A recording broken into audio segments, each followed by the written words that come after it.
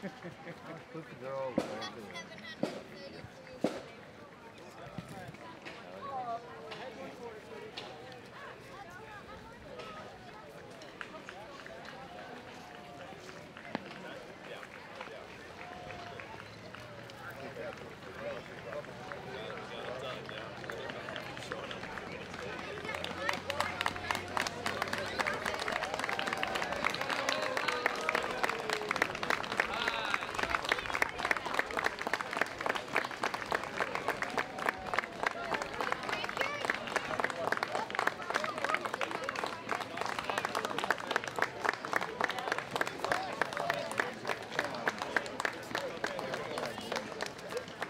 Excuse me.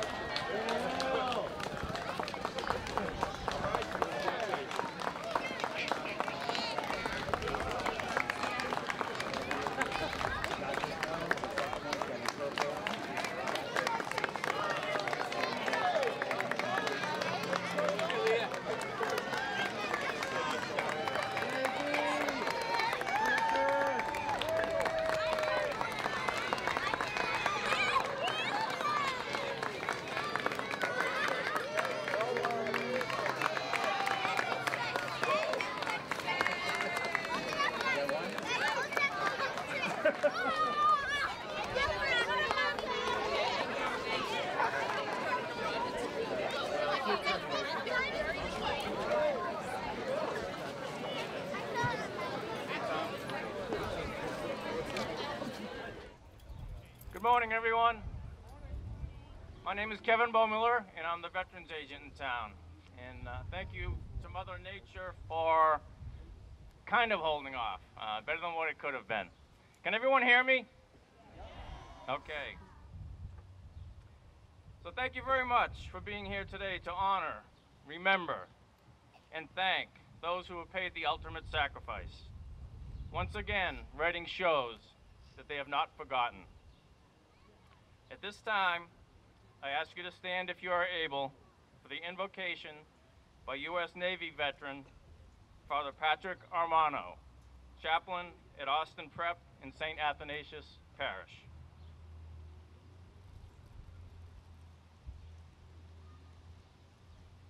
In the name of the Father, and of the Son, and of the Holy Spirit, amen. Let us pray. Heavenly Father, we come before you on this Memorial Day to call to mind all those who have died in the service of our nation. Look with mercy on our brothers and sisters, on their bravery and selflessness, on their generosity in giving themselves completely to the task at hand and offering their lives to protect us all. Bless all who have given their lives for the sake of liberty and grant them eternal rest. We remember in a particular way William Hanson and the sacrifices that he made. We remember also our brave men and women now serving in our armed forces, particularly our loved ones and those from our town of Reading who serve both home and abroad. Lord, send out your blessings to protect them all. Help them discharge their duties honorably and well. Bring them home safely to their families, their community, and all their loved ones.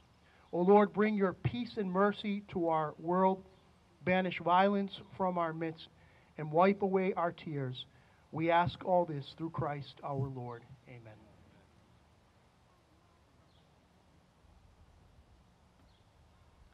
Thank you, Father Armano. The Reading Police Department and the United States Naval Sea Cadets Constitution Division from Haverhill, Mass. will now present the colors. And please remain standing for the national anthem, which will be performed by the Reading Memorial High School Band.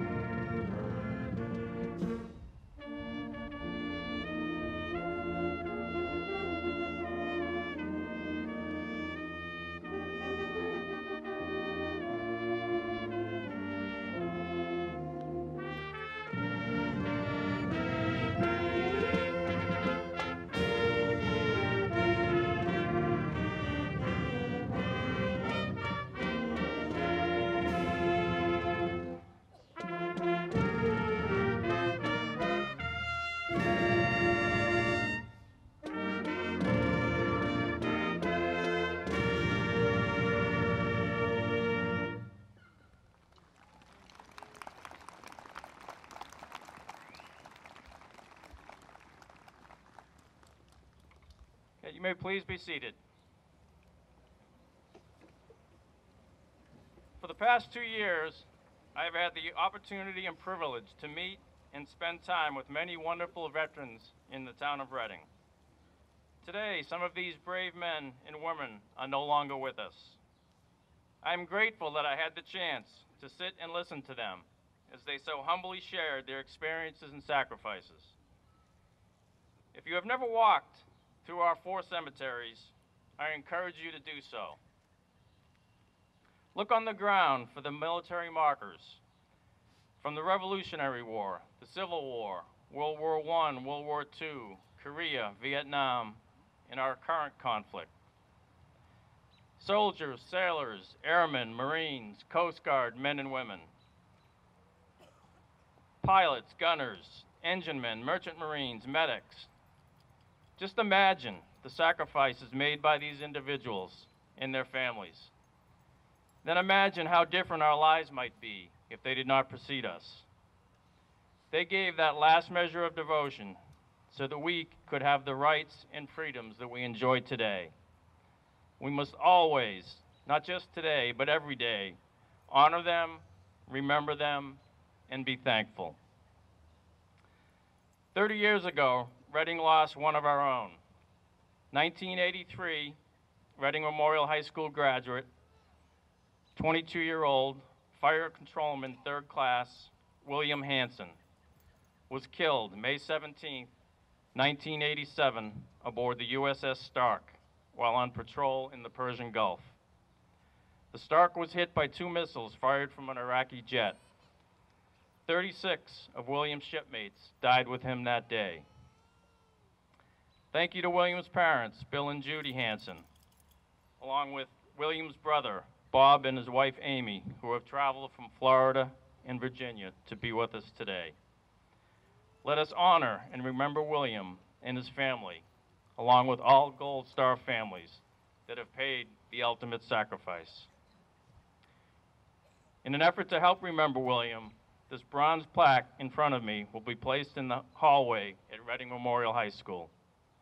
It reads, "In memory of William R. Hanson, class of 1983, Fire Controlman, 3rd Class Petty Officer, United States Navy, gave his life for freedom's cause. USS Stark, FFG 31, May 17, 1987. William and the men of the USS Stark performed their duty to protect us. Now it is our time to perform our duty to never forget them."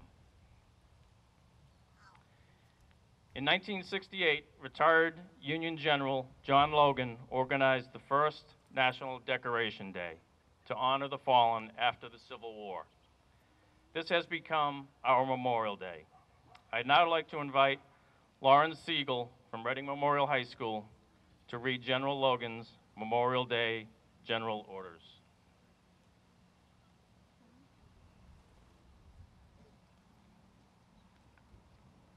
The 30th day of May, 1868, is designated for the purpose of strewing with flowers or otherwise decorating the graves of comrades who died in defense of their country during the late rebellion, and whose bodies now lie in almost every city, village, and hamlet churchyard in the land.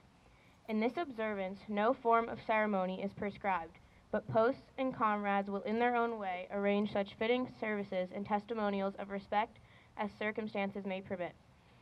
We are organized comrades, as our regulation tells us, for the purpose, among other things, of preserving and strengthening those kind and fraternal feelings which have bound together the soldiers, sailors, and Marines who united to suppress the late rebellion. What can aid more to assure this result than cherishing tenderly the memory of our heroic dead, who made their breasts a barricade between our country and its foes? Their soldier lives were the reveille of freedom to the race in chains, and their deaths the tattoo of rebellious tyranny in arms. We should guard their graves with sacred vigilance. All that the consecrated wealth and taste of the nation can add to their adornment and security is but a fitting tribute to the memory of their slain defenders. Let no wanton foot tread rudely on such hallowed grounds. Let pleasant paths invite the coming and going of reverent visitors and found mourners. Let no vandalism of avarice or neglect, no ravages of time testify to the present or the coming generations that we have forgotten as a people the cost of a free and undivided republic. If other eyes grow dull, other hands slack, and other hearts cold in the solemn trust, ours shall keep it well as long as the light and warmth of life remain to us. Let us then, at the time appointed, gather around their sacred remains and garland the passionless mounds above them with the choicest flowers of springtime. Let us raise above them the dear old flag they have saved from his honor. Let us, in this solemn presence, renew our pledges to aid and assist those whom they have left among us a sacred charge upon a nation's gratitude, the soldiers and sailors, widow and orphan. It is the purpose of the Commander-in-Chief to inaugurate this observance with the hope that it will be kept up from year to year, while a survivor of the war remains to honor the memory of his departed comrades. He earnestly desires the public press to lend its friendly aid in bringing the notice of comrades in all parts of the country in time for simultaneous compliance therewith.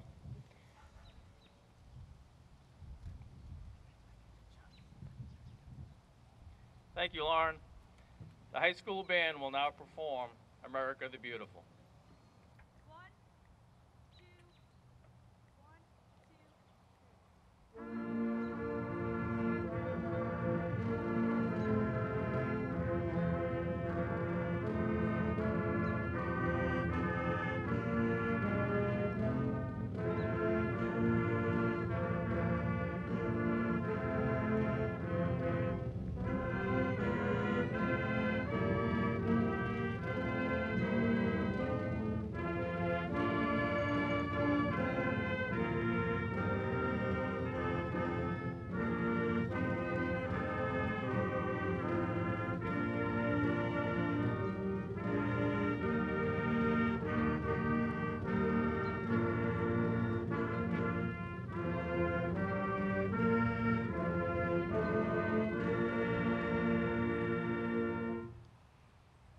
Thank you very much.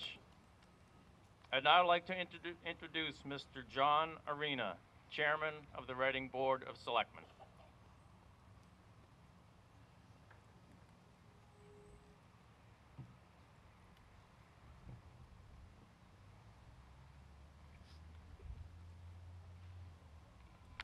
Thank you, Kevin.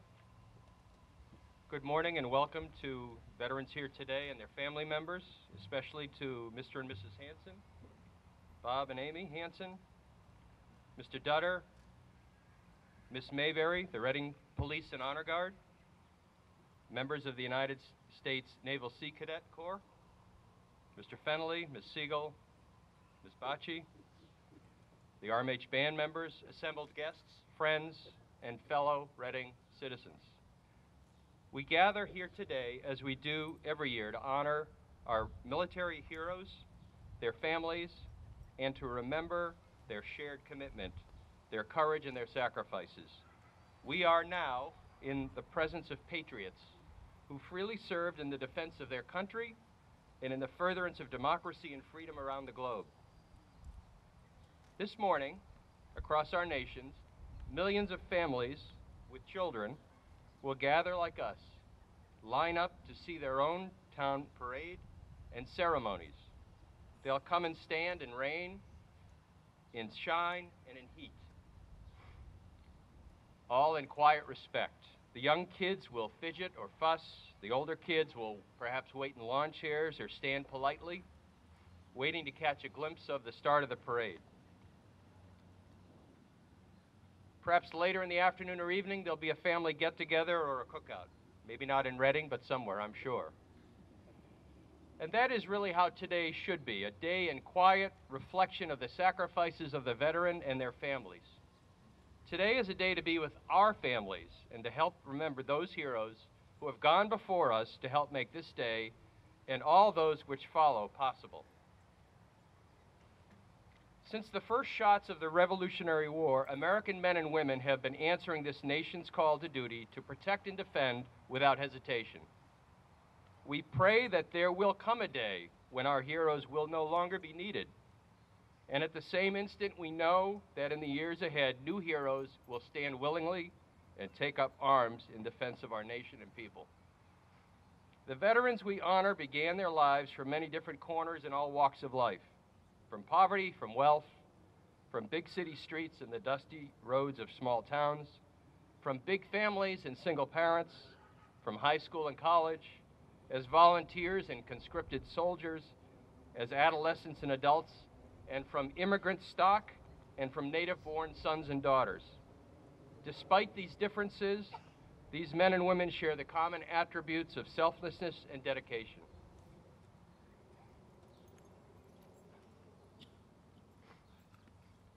Several years ago, while working in Hawaii, I had the opportunity to visit the National Memorial Cemetery of the Pacific.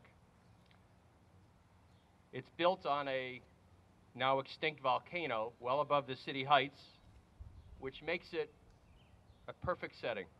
I spent the day walking the site, reading the markers, and reflecting on the names and conflicts and battles I'd read in high school and in history books. Pearl Harbor, the Battle of Midway, Iwo Jima, Pork Chop Hill. Blue flags flew at the graves of Medal of Honor recipients.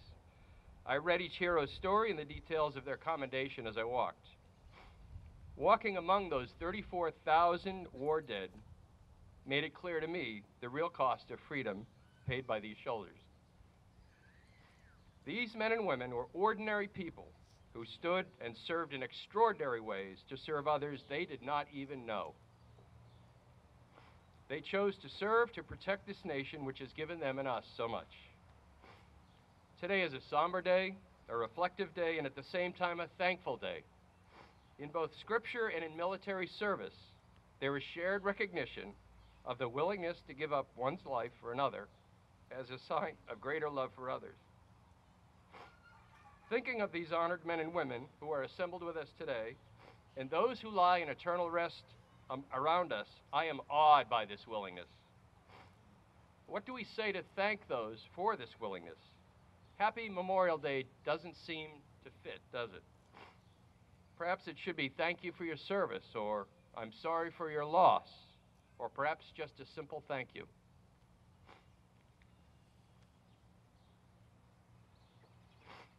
To service member veterans standing here today, I thank you for your answering the call to duty. You have made our armed services the most respected in the world, and a special thank you to your families for your shared sacrifice. For those who gave their lives in the defense of this country, we owe an eternal debt, and we can begin to pay that debt back by not forgetting what they did and what they stood for.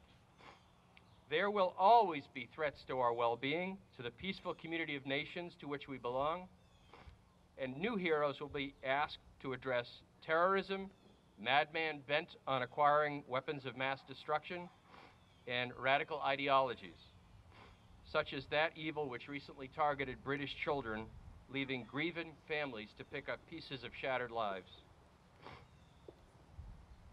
If we care about peace and safety of our nation, we must be willing to fight any challenge to this peace.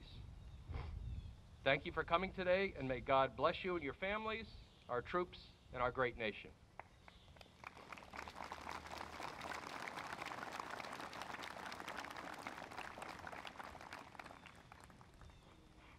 Thank you, John. Now, Jill Mayberry, United States Air Force, will read our roll call of honor.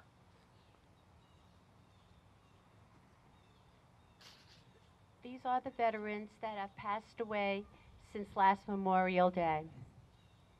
John DeAngelis, Robert Dingian, Robert Dolber, Doris Donard, John Fallon, Lawrence Grant, Thomas Hebington, Joseph Hughes, Arthur Lorillard, Frederick Livingstone, Edward Marshall, James Moynihan, John Murphy, John Patano, John Rienzo, Philip Royce,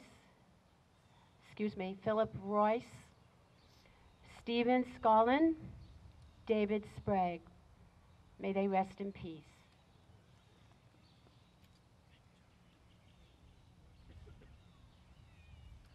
Thank you, Jill. Now, Thomas Fennelly and Josh Gray, VFW Post 685 Commander and Vice Commander, will now place a wreath in honor of all our fallen brothers and sisters.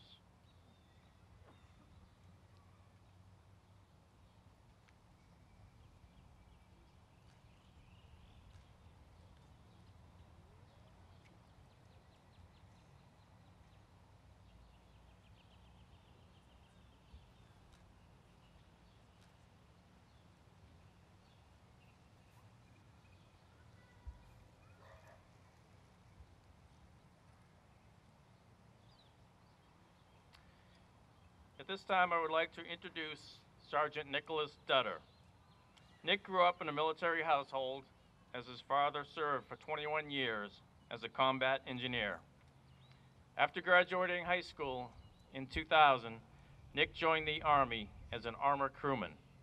He reported to Fort Hood, Texas in late 2000. In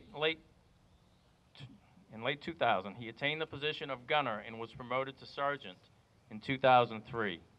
He and his tank crew were selected by the 4th Infantry Division Commander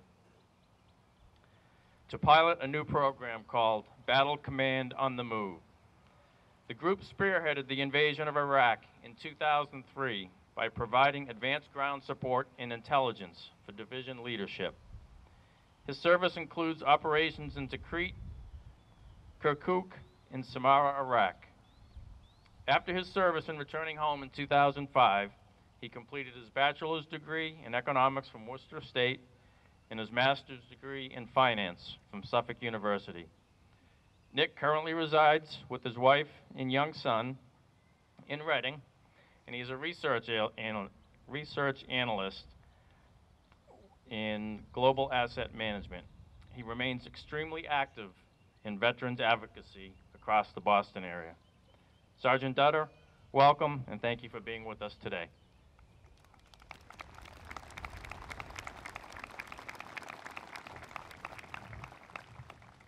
Good morning. I find my bio a mouthful as well. I'm truly honored to be here with you all this morning. I've had the opportunity to speak on behalf of veterans, but it's truly an honor to speak on behalf of the fallen, the men and women that paid their life for freedom. I am a veteran. I came merely inches away from being remembered on Memorial Day rather than Veterans Day. I've carried the caskets of my friends. I've watched mentors laid lifeless. I've had others take their own lives upon returning home. I've lost family in World War I. I prayed for my father during the Gulf War. I've watched my mother pray for me when I deployed. And I currently watch my mother-in-law pray for my brother-in-law, who's currently deployed in Afghanistan. Today is Memorial Day, the day Americans pause and remember those that died in foreign lands to protect our freedom, our family. Sometimes they do not know why they go. Sometimes they don't agree, but they pack their bags, they kiss their families goodbye, and they leave. I was asked to remind the audience today about who these men and women are. And in the state of Massachusetts, 2,300 men and women never came home. In Vietnam, the average age of that person was 22 years old. In World War I, it was 25 years old. In World War II, those men and women were 26 years old. And since 2001, nearly half of the men and women are under the age of 25. When you look around and you see the veterans, you think old, but we're really young. The men and women that don't come home, that don't grow old, are buried at such a young age.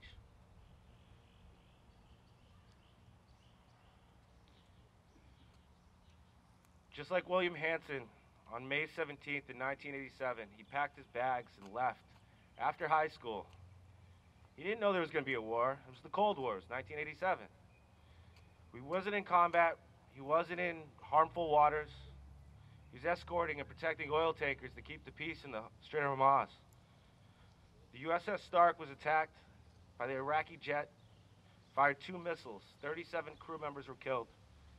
It took the entire rest of the crew to save the ship, not to save equipment, but to save the rest of the crew's lives. When you read about the anniversary of this event, they all ask why it wasn't them that day. I'd like to take a moment and recognize the Hansons that came up from Florida today.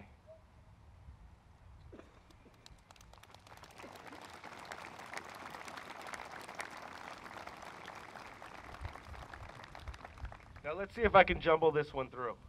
I brought some pennies today, and I'll leave them somewhere. If you ever walk through a cemetery, and this kind of started out in the Roman Empire, where coins were left on the bodies of the fallen or something to pay tolls or pay their respects. And following the Vietnam conflict, men and women left pennies on graves to pay respects for the fallen.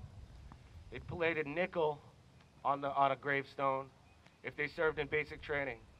They left a dime if they, a nickel if they served in basic training. They left a dime if they served in combat with them, and a quarter if they were there when they were fallen. So I ask you today, if you have change, or grab one of these pennies where I happen to place them, and place a stone where you see a flag. Because when family members come to these graves, they'll be honored to see that someone paid the respects of their fallen loved one. As I close today, I'd like to say, the men and women we remember today sacrificed their lives. Their mothers, their fathers, their husbands, wives, their children, their family, just like Mr. and Mrs. Hanson.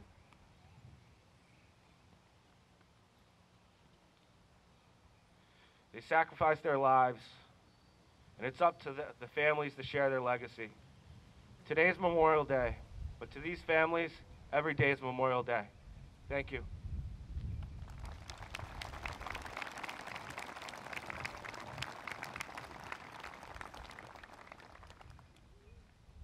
Thank you very much, Nick. I now welcome Parker Middle School student Sarah Baki. Sarah is the Project 351 ambassador, and she will present the Governor's Memorial Day proclamation.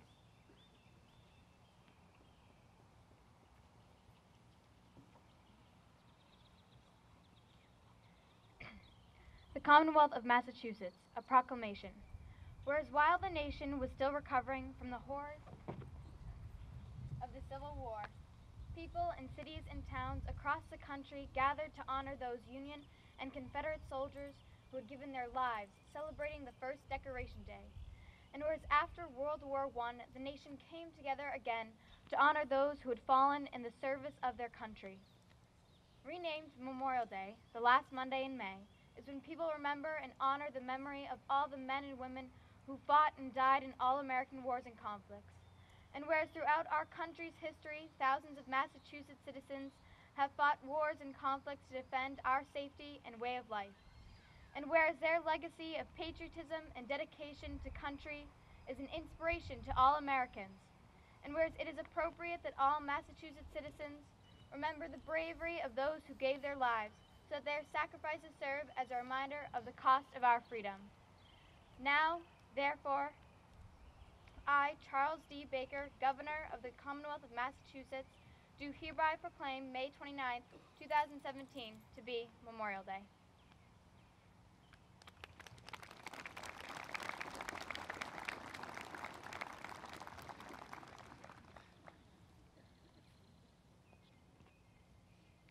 Thank you very much, Sarah. Well done.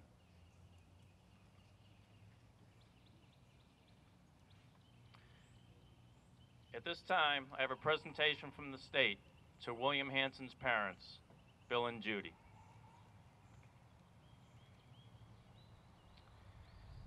To all those who shall see these presents, greeting. This is to certify that the Governor of the Commonwealth of Massachusetts, authorized by Chapter 132 of the Acts of 2009, has presented the Medal of Liberty for FC3 William R. Hanson, United States Navy. Massachusetts General Laws, Chapter 33, Section 67.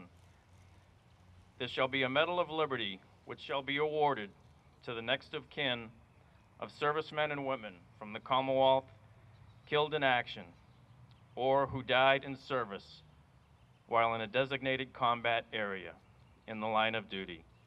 Signed, Charles D. Baker, Governor, and Gary W. Keefe, Major General, Massachusetts National Guard. You lost your mic.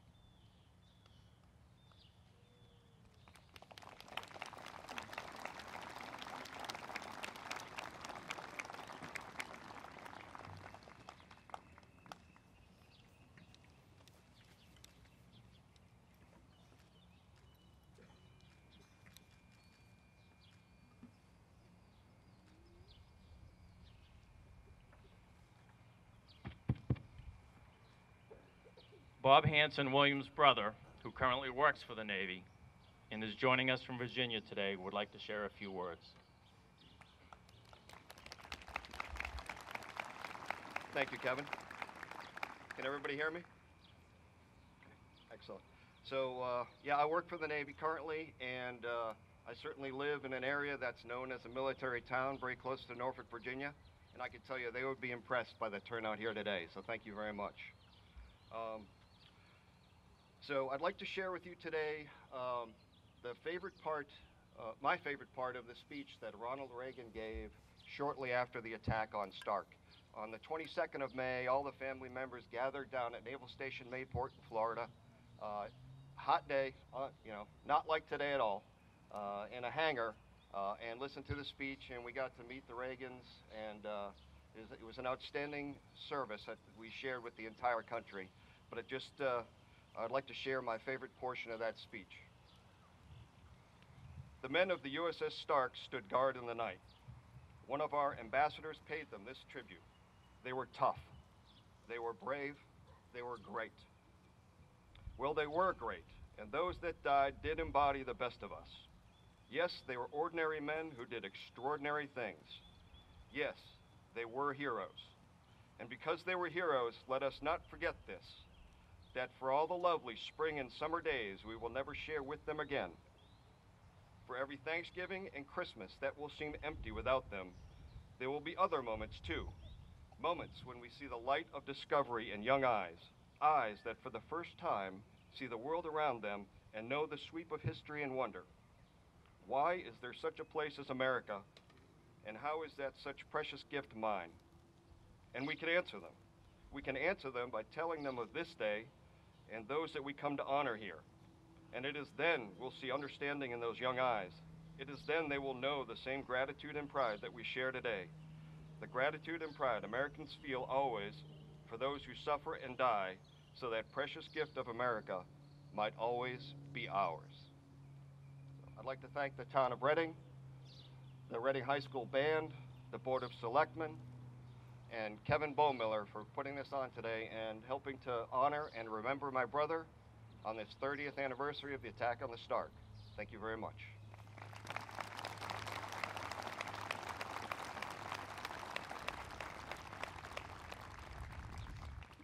Thank you, Bob. The Reading Memorial High School Band will now perform the Battle Hymn of the Republic, followed by taps.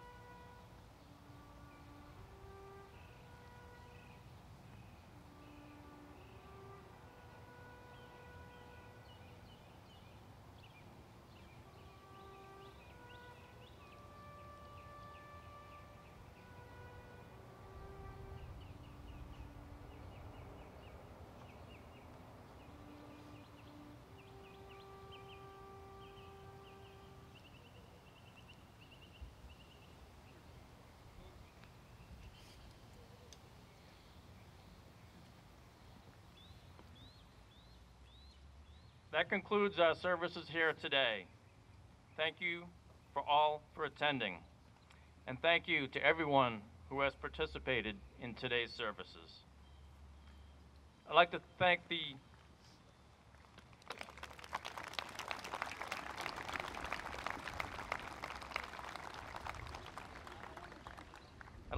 the amazing cemetery ground crew who spent the past week in the rain preparing all the cemeteries for today, as they do all year round. I'd personally like to thank and congratulate Bob Keating, Cemetery Director for the past 27 years, who is retiring in just a few short days. All the best to you, Bob. You'll be missed.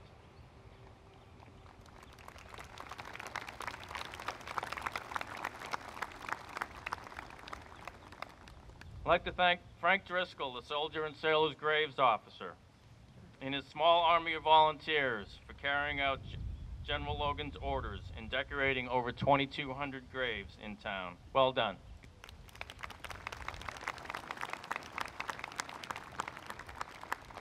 To the Boy Scouts, Boy Scout Troop 702, Veterans Day and Memorial Day would not happen without you guys. Thank you very much, and Bravo Zulu.